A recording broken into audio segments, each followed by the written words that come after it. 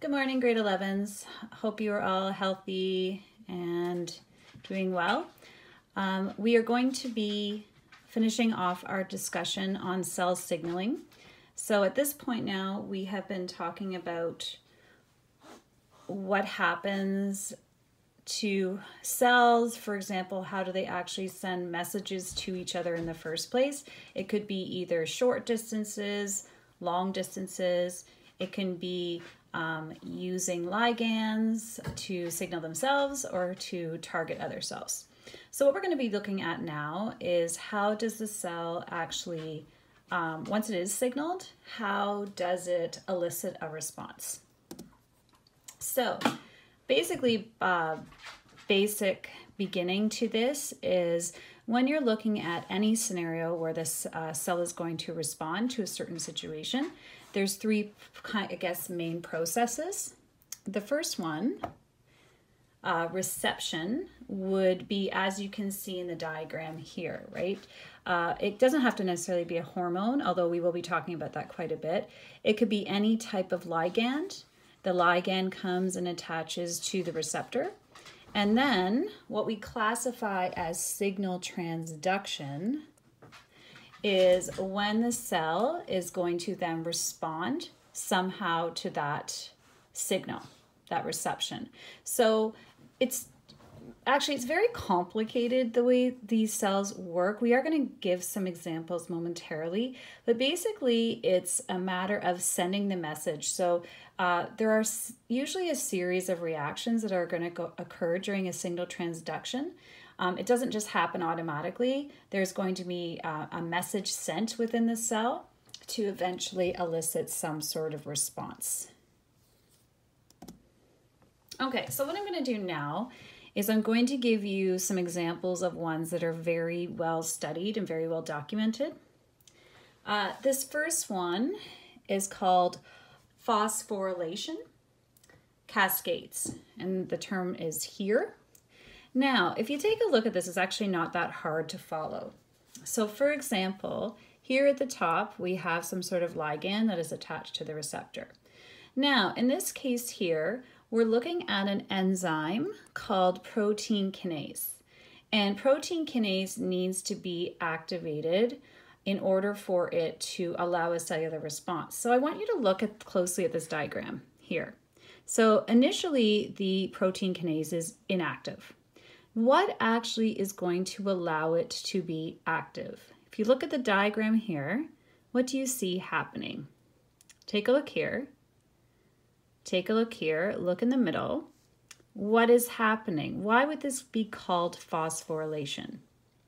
Well, each time the protein kinase is being activated, notice that it is gaining a phosphate group. Where is a phosphate group coming from? It's coming from the ATP changing into an ADP. So recall that the ATP is being oxidized here. And what's happening is we're losing a phosphate group, and that's why it would be called phosphorylation, because the protein kinase is being activated that way, and it's a cascade because it's happening multiple times. If you take a look at the final situation, in order to activate another protein, not actually the protein kinase itself, to elicit some sort of cellular response, you have the protein kinase involved in putting the phosphate group onto that final protein. So this is, like I said, this one's called phosphorylation cascade, and it's a very well documented one, so you should be able to explain that. This is another one that is very well documented, and this is more, if you take a look, it's actually looking at the receptor itself. So first of all, in order for this to occur, you have a messenger coming in, the ligand, and attaching to this G protein coupled receptor. Now, attached to this G protein coupled receptor is a G protein. Notice also what is attached here is a GDP molecule. That should hopefully be familiar to you. If you recall, when we actually saw GDP and GTP, was in substrate level phosphorylation when we were looking at the citric acid cycle.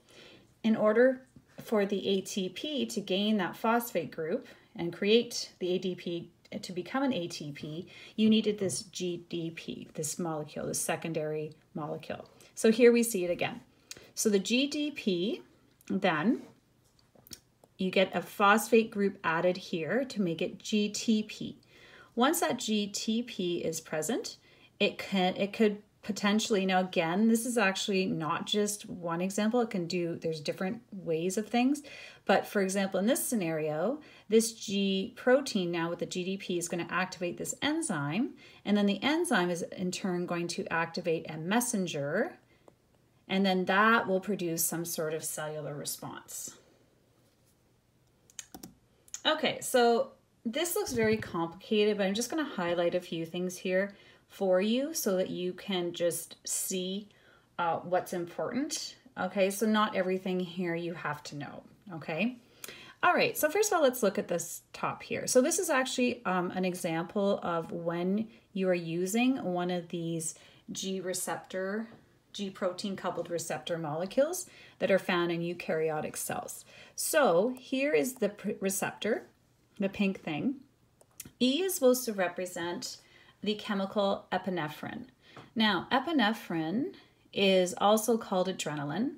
So for example, if you are stressed or nervous, or you're about to do a race, or you get scared, what happens is your nervous system, which we're going to talk about in more detail later on, will cause the release of adrenaline from your adrenal gland.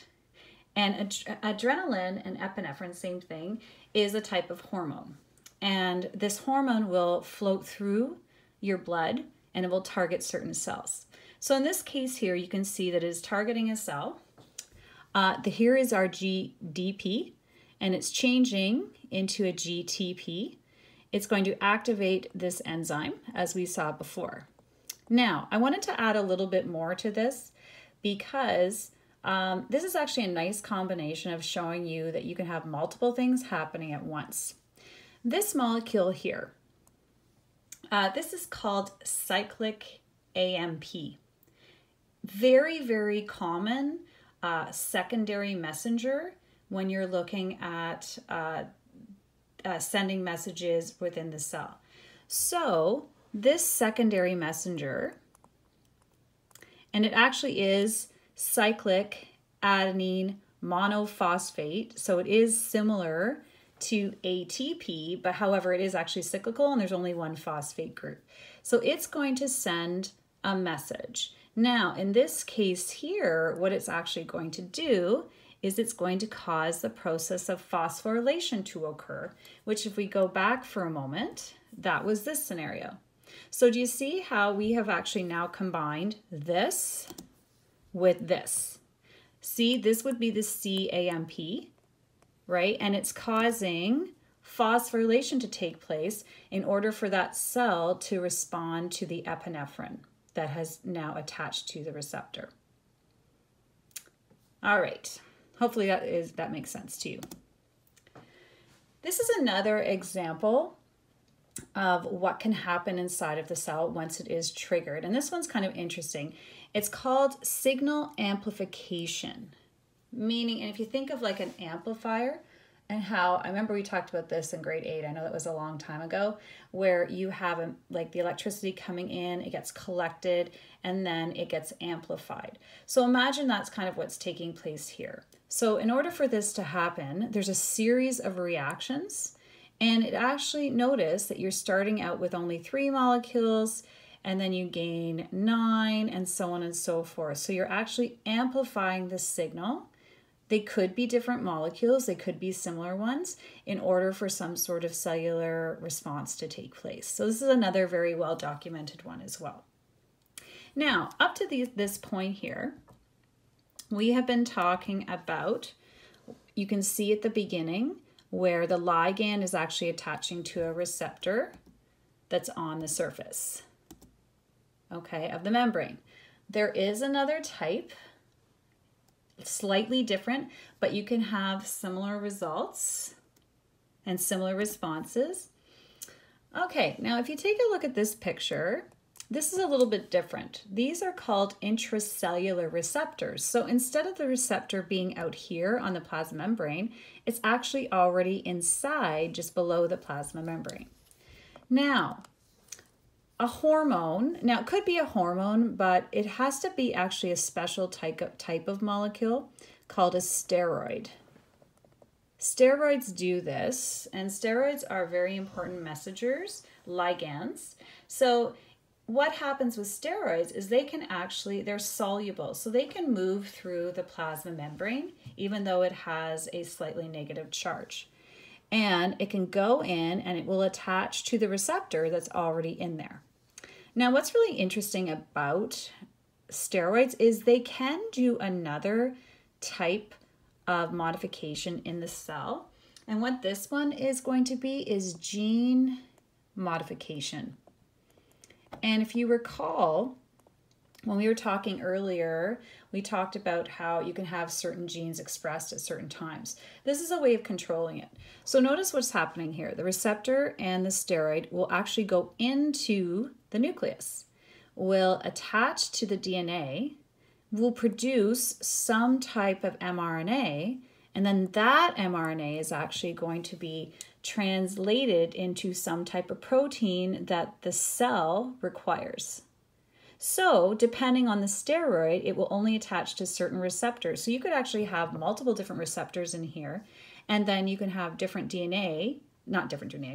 different receptors attaching to the DNA in different locations and transcribing different mRNA strands and producing even different types of proteins. All right, so that is all I have to say for today. This is quite complicated. Hopefully I was able to explain it in a way that you will understand.